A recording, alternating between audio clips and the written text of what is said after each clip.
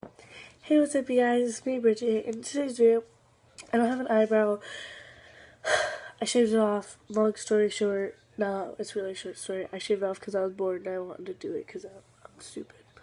But in today's video, I'm doing a reaction video, which I haven't done any of these yet so far on my channel.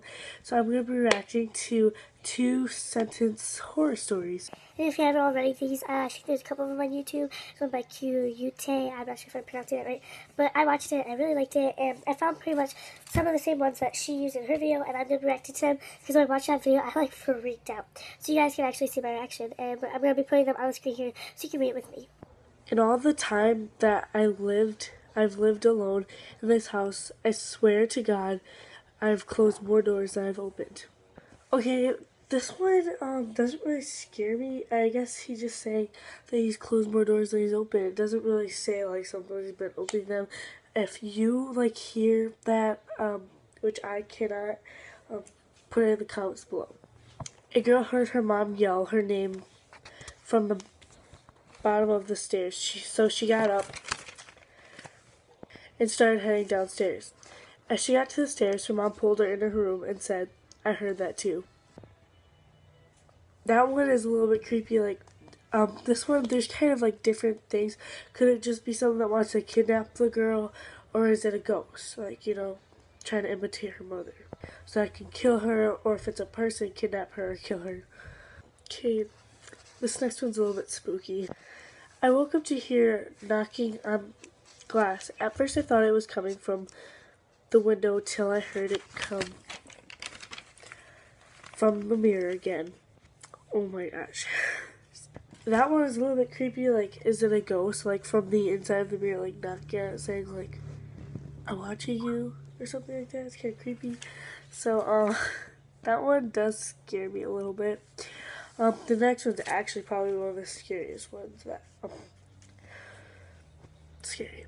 The last thing I saw was my alarm clock flashing 12:07 a.m.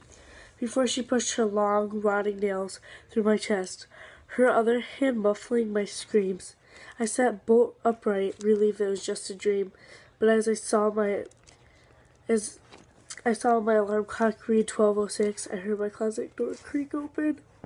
Oh my gosh, I'm literally like tearing up right now. Like, that one literally scares me so bad because I kind of have like a little bit of a big closet over there. And oh my gosh, I mean, even though I know there's nothing in it and it doesn't really scare me that bad. And also I'm in here with my brother, he's just sleeping right now. It's like super creepy. Just think about that ugly girl. You just see a nightmare, like maybe he was seeing the future in his dream. Then he wakes up to it's going creaky up. It's a minute before she pushes her nails to the chest. So that means she's coming right now. Like, she's coming up to the bed. As it says, it's creaky open. It's a minute before she actually pushes it through. So it's like really scary. Oh my gosh, I feel so bad for her. I'm like so scared. And some of these are actually sent in by people. So they're like true, like what they saw or something. They could just be made up or something by them. But yeah. Okay. Growing up with cats and dogs, I got used to scratching on doors. Now that I live alone, it's more unsettling.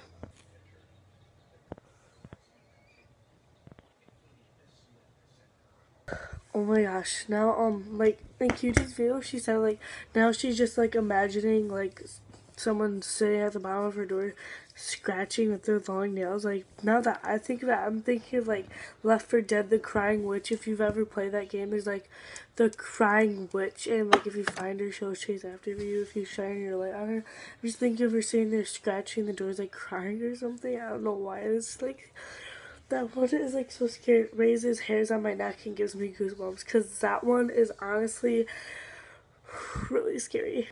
And I'm sorry if this gives you nightmares. Bless your dreams. And I'm sorry if my eyebrow is going to give you nightmares. Bless your dreams once again. Even more. I found a picture of me sleeping on my phone. I live alone.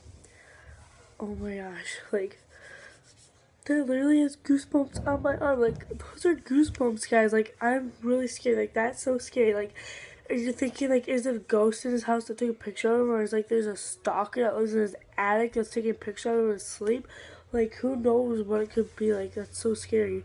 So that's all I have for this video. I'm probably going to do a part 2 because there's a lot more. If you guys enjoy this video, social media, be right here. Like it, subscribe. Bye.